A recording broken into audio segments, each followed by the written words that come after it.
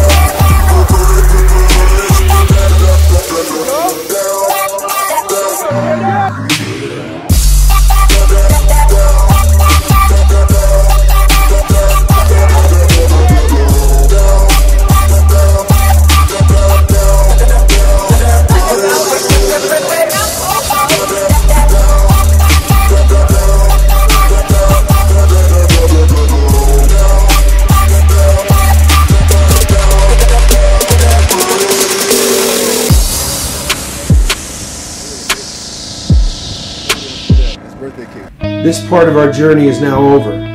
It's time to come together as the 2015 Nevada Wolfpack and drive towards the dream of a Mountain West championship.